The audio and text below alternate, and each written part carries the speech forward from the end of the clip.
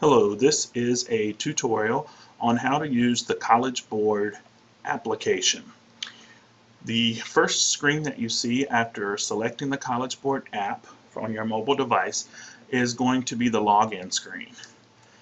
Students and other users are required to have an account with the College Board in order to use the College Board app. That must be done at the collegeboard.org prior to using the app. There is a sign-up option with the application here on the mobile device as well. Before this video, I have created an account to use, so I will go ahead and log in with my information. After you click sign in, you are going to come to the main For Students page. This is if you set up your account as a student. You are also able to do this as a professional, as a high school professional, as well as a college professional. But today we'll be taking a look at the app from the student's perspective. The first thing that I would like to review is the wealth of information on the main page. You notice that there are some things to help students get organized. There's a plan, an action plan for them to, as far as searching for colleges, taking assessments for colleges, applying, visiting, and being accepted. There's also a tool called My College Quick Start, which is free to all students who take the PSAT, and that tool actually provides individual information to students based on their scores, and also gives them some targeted information to study before they take the actual SAT. Some SAT information here, and then a place for My Colleges. This is after a student has searched for colleges. They can save colleges there, so it'll be quick to easy to get there. Also on this page, they have a general search for finding colleges. You can do it by college name, or you can search by state, location, or major. And there's some other options there, size of college and things like that.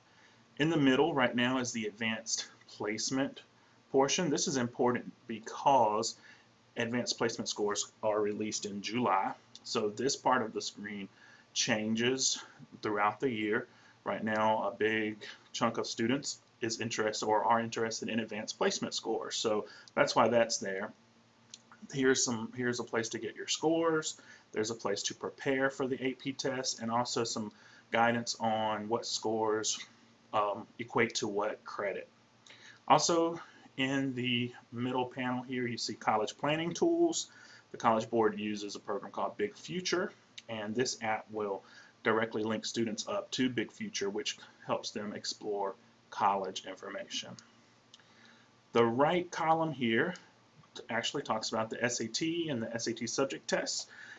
It provides dates, it provides some practice information, how to send scores to colleges and schools, and the new updates to the SAT. And then finally, there are some student tools here that students can use for different aspects of the college search process. At the bottom, there are some just general links to the College Board's website and to their programs. That's just an overview of what's on the home page or the landing page for students for this College Board app. First thing, or the second thing we'll go over, is actually some resources and how to use the SAT resources. So there are many different ways to get to different portions of the site. The top toolbar here always provides the main sections of the College Board app. However, you can also find these same sections and links to them throughout the app. So we're going to find some information on SAT first. So we'll click SAT. When we do that, the SAT landing page appears. Lots of options here for students to link to their Twitter or to get an account, sign up for the SAT word of the day. Over here for their homepage practice. Lots of options, too many options to explore every single one, but I do want to give you a tutorial on some of the more meaningful experiences that students can have with this app. First, in the middle here, practice is a great section for students to practice for the SAT. For example, here I'm going to click on Free Sample SAT Questions, or tap that on your mobile device. When you come here, you're going to see kind of a preparation piece for students, telling them that how many tests there are for the reading test, how many minutes to be prepared to test, what kind of questions over here for each test. Over to the right, you have Practice Now, and this is where you'll actually see test questions. So for the reading test, we will click Practice Now and take a look at what some of the questions are like. Here are some directions, and these are the actual directions students will see on test day. And after we read the directions, we can click Example, Try It Now. And again, here's even more information that's going to be provided. This particular test question is based on a passage that would have been presented. And then here you can read the test question and answer choices, and then you can click the Submit button to kind of test whether you got that correct or not. And of course here we're just checking answer choice C. I did not get that correct. Important part of that question, of course, was the passage. So if I were to click Start Practicing, I could go to the View Passage button here, because if I were really using this as a practice tool, or if a teacher or counselor was using this to prepare, I would need that passage in order to see if my student was properly prepared.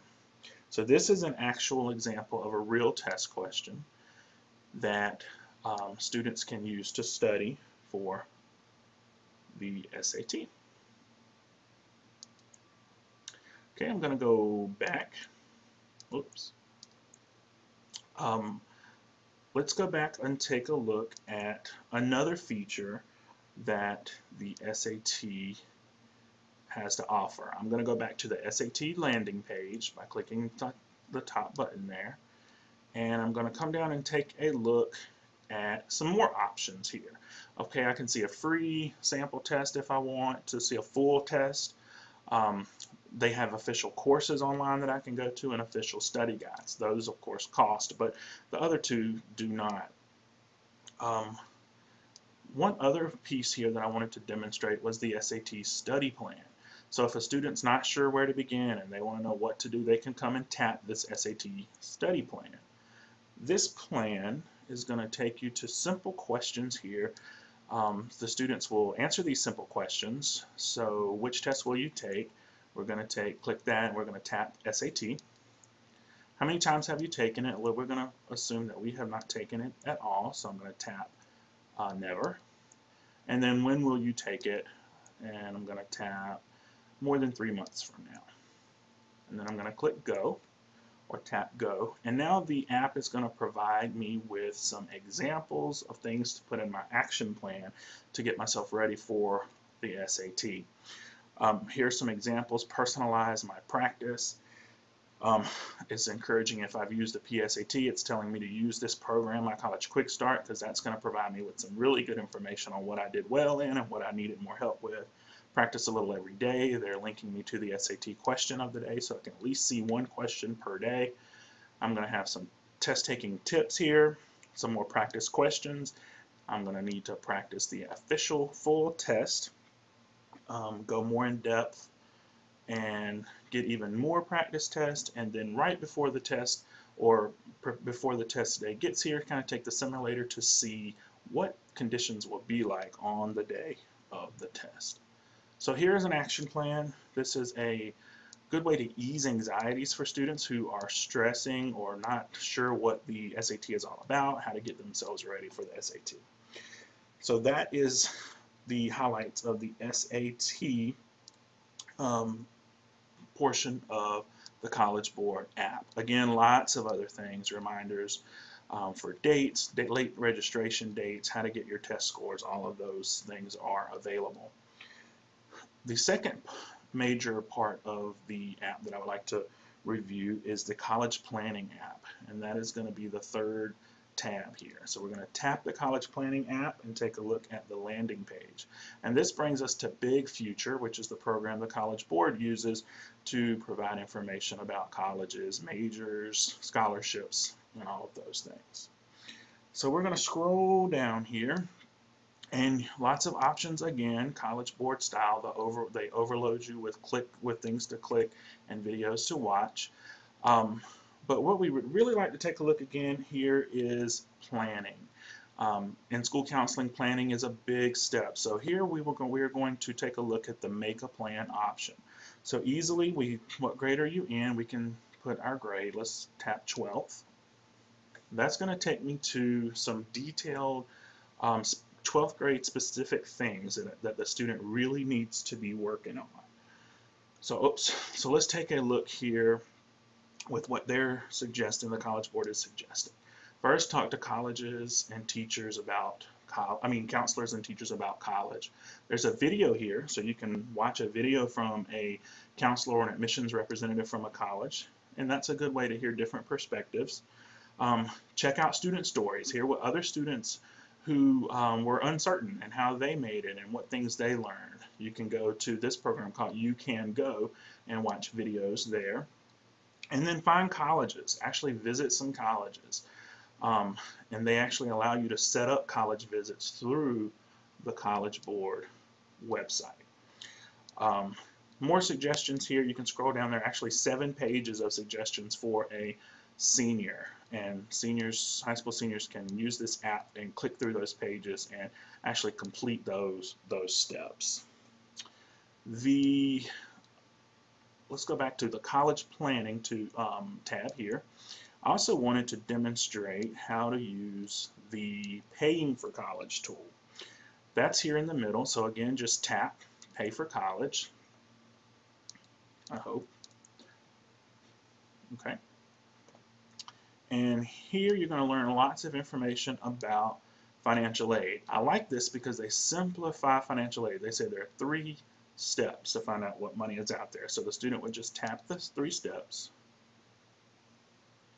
and here they are. Step 1, 2, and 3. This is really good information, simple. Students should easily be able to find this. I think the steps are simple. They can come in here and click any of these blue links to find more information. Again, they can come over to the right, and there's several other options there. They can search college by financial options and the percentage, the average percentage of students whose need was met by the college. You can hear a story from students and several students about how they got aid and how they afforded to pay for college.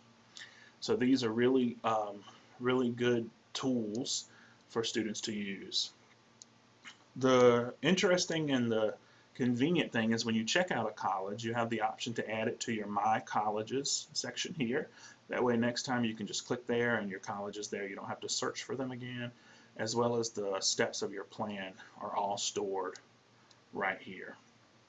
To get back to the main page of College Board, anytime you click College Board up in the right corner, and here we are back to the beginning. Again, we have our tabs that can guide us around, or things here on the home page. That's just a summary of the many things that you can do on the College Board app and the how-to. I hope you enjoyed and can think of many ways to use this with your students. Thank you.